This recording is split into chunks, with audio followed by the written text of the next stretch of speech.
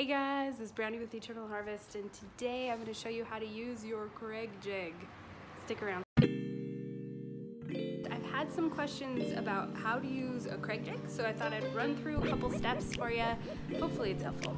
Okay, so if you're a newbie woodworker, then you know that there are different thicknesses of wood that you can pocket joint or pocket hole joint together.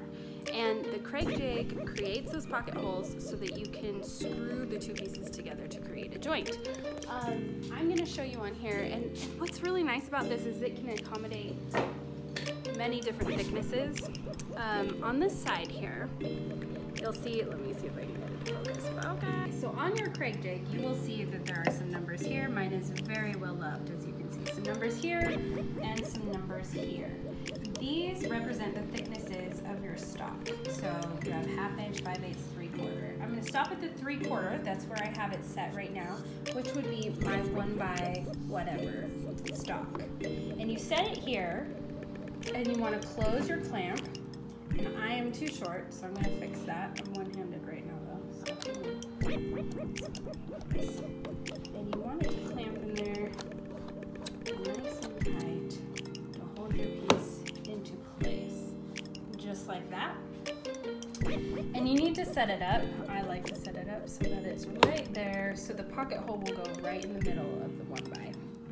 Okay, so I've got my 1x2 locked in there, and your Kreg Jig should come with 2 other pieces. You should come with your drill bit here and this bit here, which has just a square tip for their screws. So on this drill bit, you're going to need to move this nut up or down depending on the thicknesses of your piece. So that is where the numbers on top here help you out as well. That's how you're going to set the depth of this gauge, or this nut here. Now we're doing 3/4 inch stock, so we're going to want to set the end of this drill bit right here, which means this nut needs to move up. It's a little short. So you should get a hex piece of tool as well with it. You're going to use that to unscrew this here.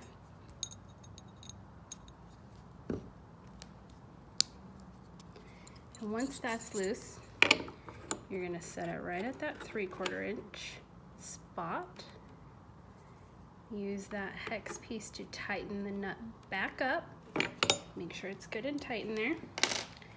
And that's it. Now you can hook this up to your drill, and you're going to go ahead and screw your pocket hole.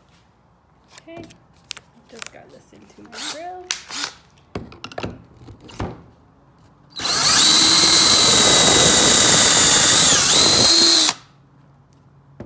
Okay, as you're drilling down into the Kreg Jig, when this nut hits here, you're there. Pull back out. And I like to keep the drill going so you can bring out all the extra shavings, doesn't cause any problems. And there you've got a nice pocket hole. Now at this point, you would change your drill bit out to this guy, and you would use the recommended screw for that. For this, I think it's 1 1/4 inch screws. Kreg Jig has their own screw line as well.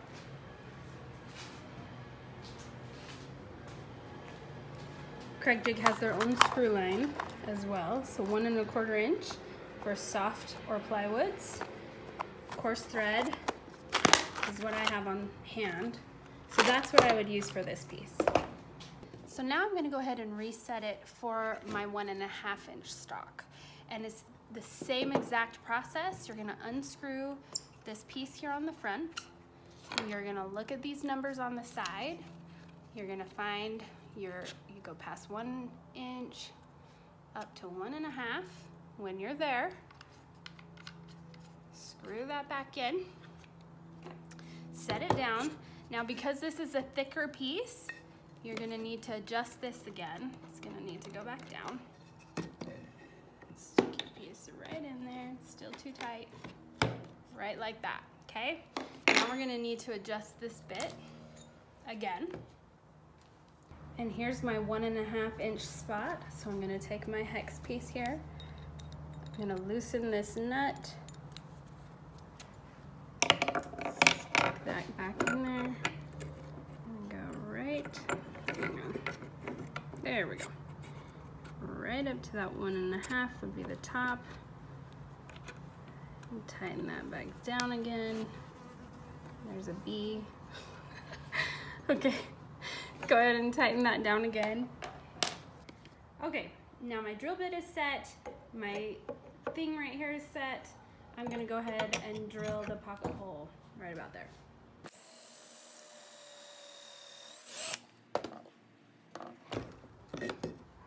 And there you go, sweet little pocket hole. Ready to go. I'm gonna show you really quickly how you would attach pieces. I have my 1.5 inch stock here. You need to change the drill bit out to this guy.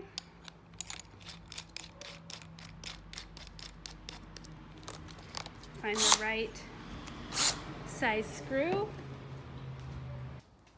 I have a 2-inch screw on hand. Typically I'd use 2.5 with this 1.5 inch stock. But this is what I've got, just to give you an idea.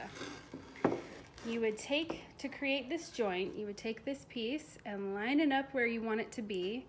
I like to dab a little glue on the end in between the two joints. I'm not gonna do that now, just for observational purposes.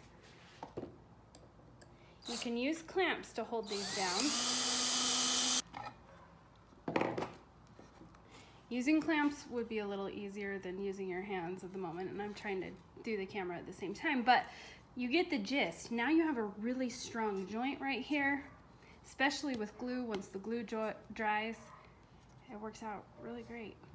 As usual, let me know if you have any questions with how to use the Kreg Jig system. I'm sure I didn't use all the correct terms throughout that process, but I've been using this for about 5.5 years at this point, and I love the Kreg Jig system.